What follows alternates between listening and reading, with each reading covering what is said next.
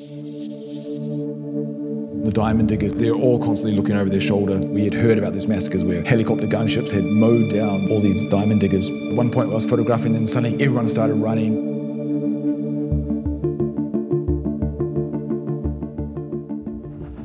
My name's Hammond, I'm a photojournalist.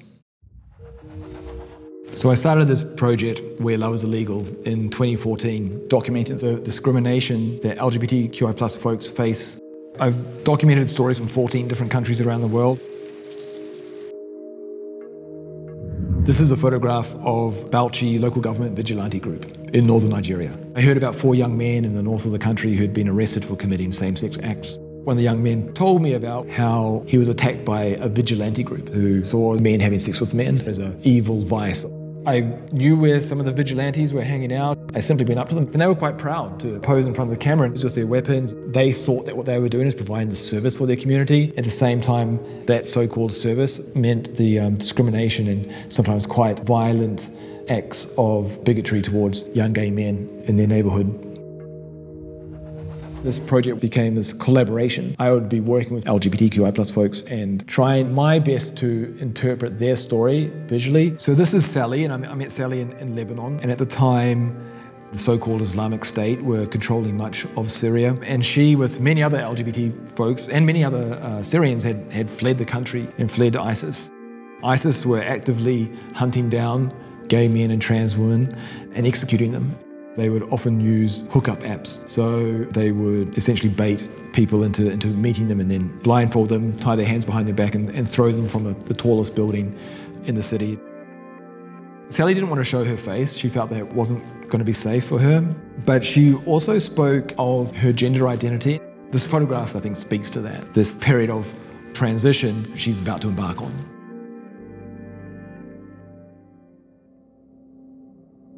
I worked in St. Petersburg with several LGBT activists who were really outspoken, which was amazing in an environment where they faced such severe discrimination. Daria was one of those activists. She was beaten to near death by a group of men with baseball bats, and she was stabbed and left for dead. She nearly bled out. The knife is the indication of the attack, but also it's a pose of defiance as well. And she wanted to show her face, she wanted to use her name, and she refused to live in fear of the people who had tried to take her life.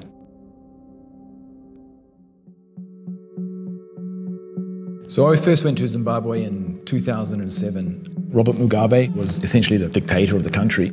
I wanted to understand how could a country with these abundant natural resources have a people who are living in such poverty and suffering so much. This is a photo from the Merengue diamond fields.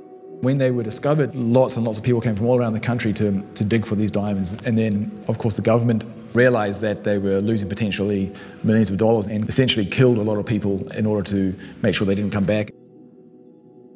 We had heard about these massacres where helicopter gunships mowed down all these diamond diggers. These people were still digging there. So we had traveled to the diamond field to try and find these guys. He's got this large sort of iron pick in his hand, which he's using to prise rocks away in search of these diamonds. They're all constantly looking over their shoulder, waiting for the military to turn up. At one point I was photographing them, suddenly everyone started running. It turned out to be a false alarm. Many of them had been witness to their friends being killed by the military. They were really fearful. When I was working in Zimbabwe, the country had one of the lowest life expectancies in the world. So this is Zakaria being bathed by his nephew, who was his primary carer. He's in a hospice for people living with HIV/AIDS. I really thought it was important that people came away with no illusion that the greed of a few people meant that people were dying. Infrastructure falls apart, health workers are not paid, hospitals are without medication, and this is the result. Just 3 hours after this picture, Zakaria had passed away.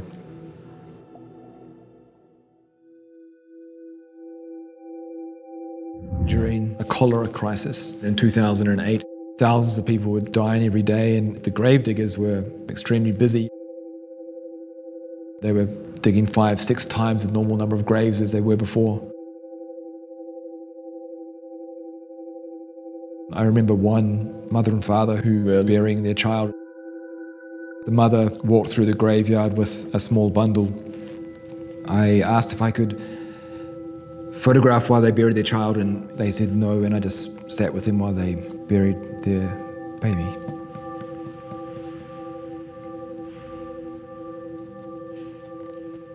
As a photojournalist, obviously our job is to tell the stories, the realities of life for people, and how some of those people's lives end. But sometimes it's just not appropriate to tell those stories.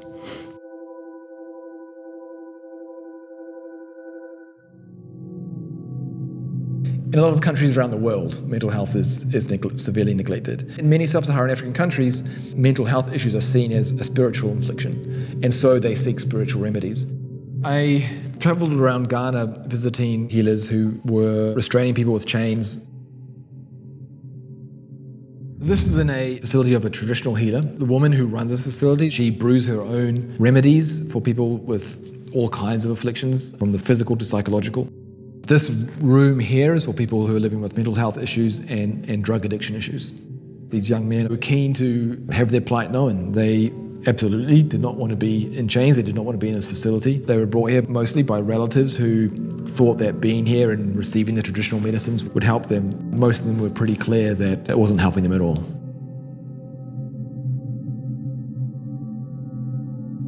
I was really struck by this young man in particular, really because of the way that he posed.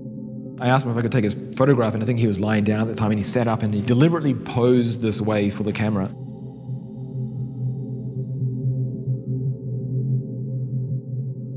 It's quite humanizing, this picture, and that's why I took it.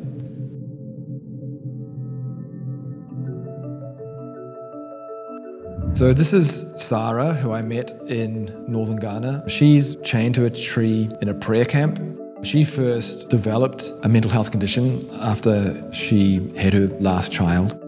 She's been brought here by her family members for healing.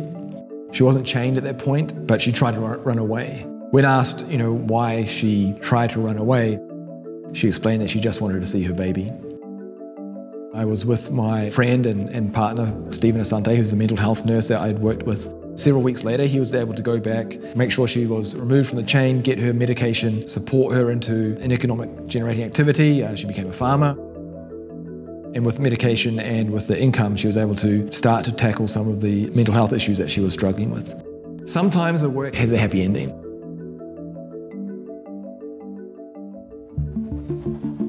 Society is shaped by the stories we tell, but who gets to tell whose story? And if you're from a marginalized group, often it means that the narrative of your life is controlled by someone else. So the work that I do tries to amplify the voices of marginalized groups, give them the opportunity and the space to be able to take back control of that narrative. I feel like the world would be a much better place if we all had the chance to be authentically represented in the way that we see ourselves.